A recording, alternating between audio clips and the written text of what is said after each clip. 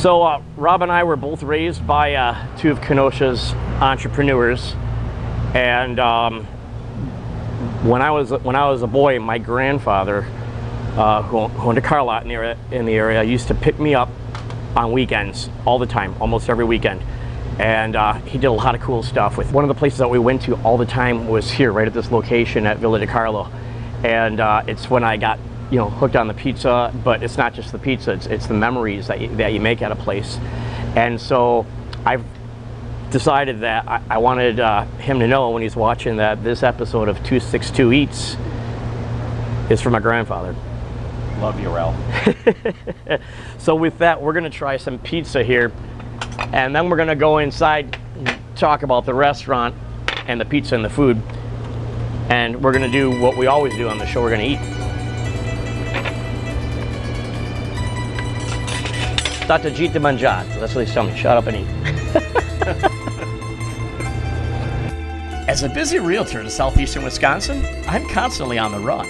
Whether it's a lunch with my clients or dinner with the family, I always love trying new restaurants. I want to share my favorite places to eat in the 262 with you. I'm Ralph Nudi, and this is 262 Eats. So we're sitting in D Carlo, right by the harbor in Kenosha, and this is Rob Draskoviak. He is the owner of D Carlo, and this restaurant not only has great food, it's got a great story. Rob, tell us about D Carlo. It was started in 1957 in Columbus Park by Carl, and he started in a small tavern. Then in 1962 we bought the location here. And of course, a lot of people know it as Carl's Pizza as opposed to D Carlo. And I remember the delivery vehicles, and they would say, "You ring, we bring," right on them. With that, yeah, that's still our delivery model. In fact, that's your grandfather sold us all those delivery vehicles. So yeah. Yeah, that definitely is before both of our time. Yeah. So obviously, people always want to know about food. That's why they watch. What do we have here? Tell us what this is. We just started. This is a special. It's an antipasti platter. We have different meats, cheeses, artichokes on there, and everything. And we just started this a few days ago. Wow, that looks really nice. Thank you, sir. Tell us a little bit about the pizza. Tell us a lot about the pizza. Tell us what makes your pizza so good, because it is a really good pizza. We cook our pizza on stone ovens. We make the dough, the sausage, everything in-house. Okay. That is our main item. We sell quite a few pizzas. We're very well known for it in Kenosha.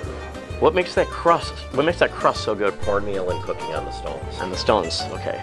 Yeah. And rolling it out really thin too. Yeah. It's really, there are obviously in Kenosha there's so many different styles of pizza, but there's nothing like yours. It's got its own distinct style and its own distinct crust that I could tell a D Carlo crust from any other crust probably blindfolded with 20 pizzas in front of me. Well, thank you. What are some of the traditional Italian dishes that you've been serving? The stuff that tastes like Nana made it, and tell us a little bit about. Well, homemade raviolis. We make them here. Gnocchi, our lasagna. We have different Italian pastas and sauces.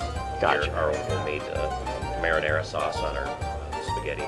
Now your raviolis are quite they're quite good, and I know that they have the traditional ravioli filling. Meat, cheese, and spinach. Meat, cheese, spinach, little breadcrumbs in there too, right? And cheese, yeah.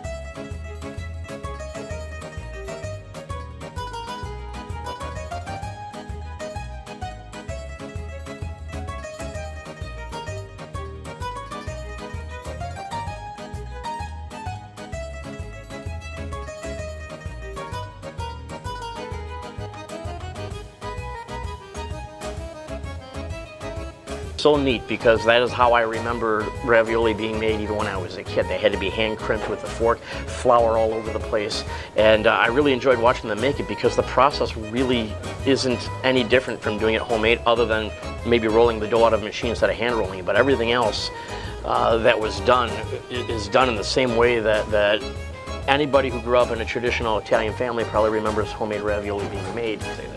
Well, we saw a bunch of the kitchen, but you're going to show us the garden too, where some of your fresh veggies come from, correct? Yes, we grow a lot of our spices.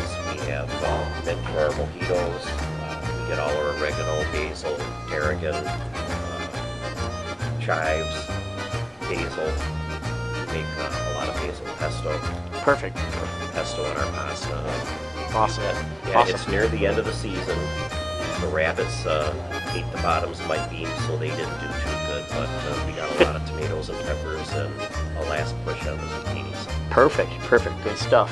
All right, well, thank you so much. I'm really looking forward to diving into a meal here and showing everybody how good it is. Well, thank you very much. All right. It's been a great experience here at Villa Di Carlo, talking with Rob Jaskowiak about this restaurant's history, or how long our family's been breaking bread together. When it came down to deciding what to eat, I had to choose a ravioli because this is one of the few places that makes it the way that I remember it being made as a little kid.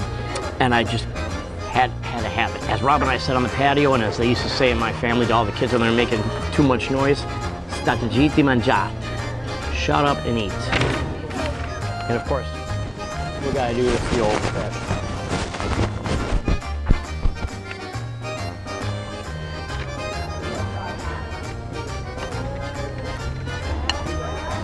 Oh my goodness.